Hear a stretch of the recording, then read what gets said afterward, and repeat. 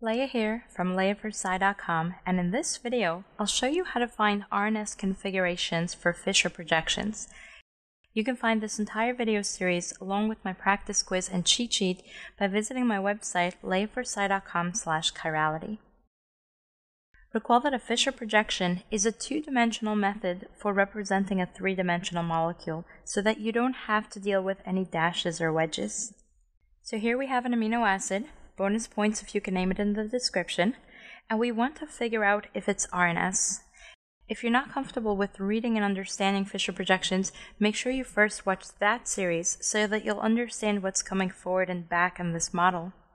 But we'll have Mr. Organic Chemistry here to serve as a quick reminder that a Fischer projection, like his bow tie, has the right and left coming out, and like his spine, up and down is going dashes into the page. Now, many professors will have you build a model kit or try to redraw this in 3 dimensions, but I find it a waste of time, bringing in unnecessary doubt on your exams. Not worth it. Instead, we're going to use the same method we've been using for finding RNS on 3-dimensional molecules, keeping in mind what we're looking at.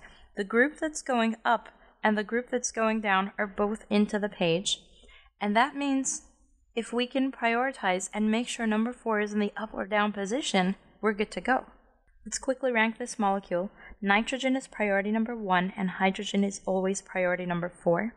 The carboxylic acid and the CH2SH both start with a carbon, so we go to the next group. Both start with a carbon, so they cancel out. We go to the next highest priority. In the down position, we have a sulfur, which outranks any of the 3 oxygen atoms, making this priority 2 and this priority number 3. We've set our priority. We verify that number 4 is in the back because it's in the up or down position on a Fischer projection. Cancel it out. Trace an arc from 1 to 2 to 3, and we have an S configuration. That was simple. What if now we have a molecule that has number 4 on the horizontal, so it's not facing the back? First, we'll prioritize bromine 1, OH2, amine 3, and CH3 is number 4.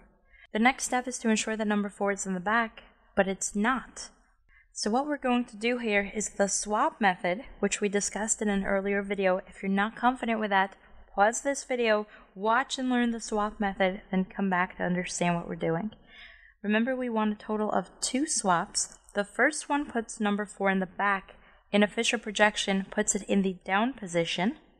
So we'll have 4 down and 1 to the right.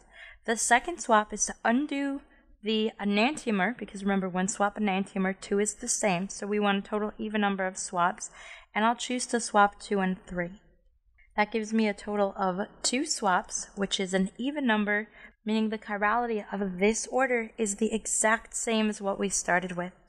We cancel out number 4, and trace a path from 1 to 2 to 3. This molecule is R. Sometimes you need to see it to believe it, so let's redraw this molecule as a 3-dimensional Sohorst projection and find RNS the same way. The Fischer projection has a central carbon with an OH going to the back, a methyl group coming forward, a nitrogen group coming forward to the left, and a bromine going down. I like my molecules to have just 1 group in the back, so I am going to tilt this entire thing forward.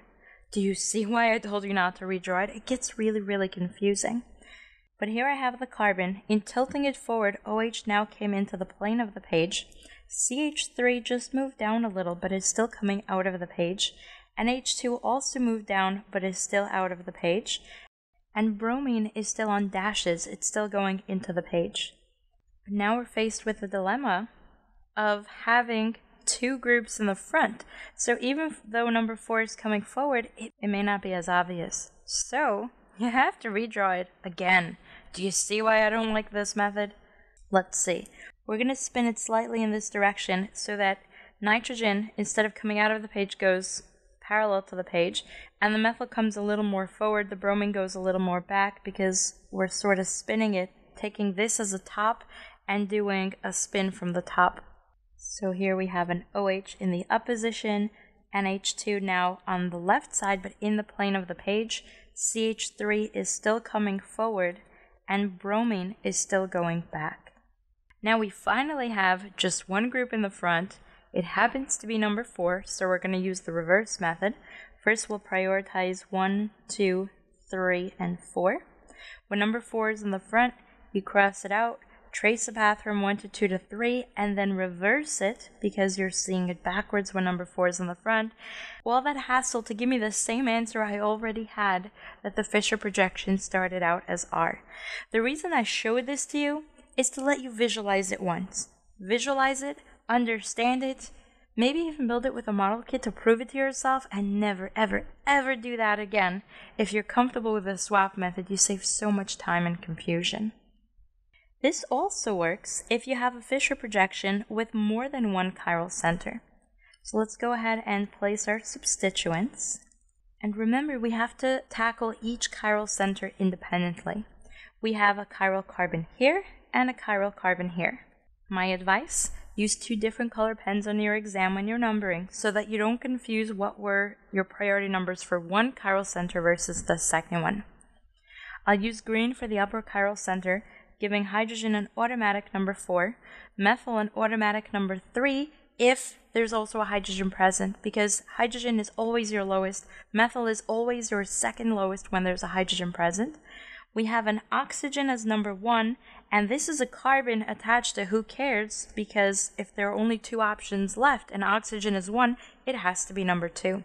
Now we can prove it if you're not sure and see that this is a carbon and so is this. That would be a competition between 2 and 3, but the lower carbon has a chlorine, the upper carbon has hydrogen, making the lower carbon higher priority as number 2. But hey, we already got that earlier.